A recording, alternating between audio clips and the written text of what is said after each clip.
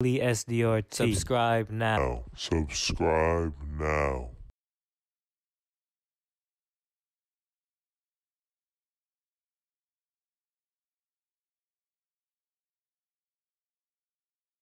Hey guys, welcome back to the channel.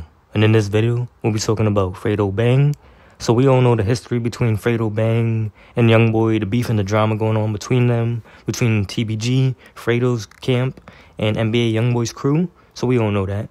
But so Fredo had an interview to upload the other day, a couple days ago, and during the interview, somehow YoungBoy's name was brought up, and they started talking about the most recent situation that they got into, where YoungBoy announced how he was dropping his new album Top the same day Fredo Bang was dropping his album, and Fredo was like, me and my son dropping the same day, and then YoungBoy responded, going off on him, told him to dig up his dead homies and all that.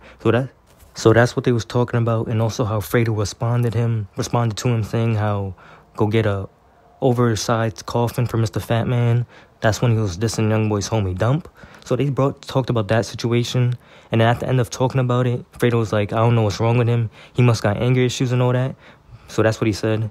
And then that wasn't really a diss or anything, and then Fredo kept on going and said how I'm still open to make music with him because I'm a businessman. That's what Fredo said. He's open to make music with YoungBoy, and then he also said how him and YoungBoy, he actually doesn't have problems with YoungBoy because YoungBoy never did anything to him or to the people around him. So what do you guys think about that? And here's the clip right here. It's just the audio, no video, so just listen. Last time we talked, you were like, I'd be open to working with him. I would. I still would. I'm a business person. Like, I don't have nothing against him. Like, he never did me nothing. Never did nothing. Nobody around me. Was the origin of the issue with your man G originally? I really don't know. So as you guys heard, he said he's open to make music with YoungBoy. He's a businessman, and how YoungBoy never did anything to him or his people, so they don't got problems. But if you know from the past, whenever Fredo speaks about YoungBoy, he always downplays the beef, like there is nothing going on between them. He always does that, so this is nothing new.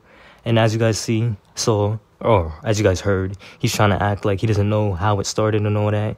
The interview guy asked him, was it because of G? He's acting like he really doesn't know. He knows what happened.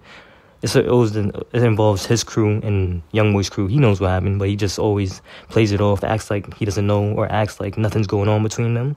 But we all know, as they do diss each other in each other's songs.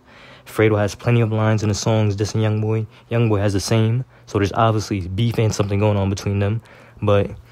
And then after that part, he continued talking about saying how back in 2016 when Fredo first got locked up, how him, YoungBoy, G Money, TBG, NBA, they was all cool and all that. But in 2018 when he came home, all of a sudden when he came home, he didn't know what happened. There's a whole lot of beef and drama. So that's also what he said. But still trying to act like he doesn't know what happened. But he knows exactly what happened between him and YoungBoy and their crews and all that. But comment down below what you guys got to say about this. Comment down below what you guys think. And for this part right here, we all know he downplays the beef, as I said before. But would you guys really think Fredo would hop on a track with YoungBoy if he had the chance? I know it'll probably never happen, but if, say, YoungBoy had a open verse, somehow it got to Fredo, maybe, I don't know, because of their labels, who knows? Do you guys actually think Fredo would make a song with him, yes or no? Let me know in the comments. And yeah, that's pretty much it for this video. Let me know what you guys think about this whole situation. And yeah, that's it. Thanks for watching.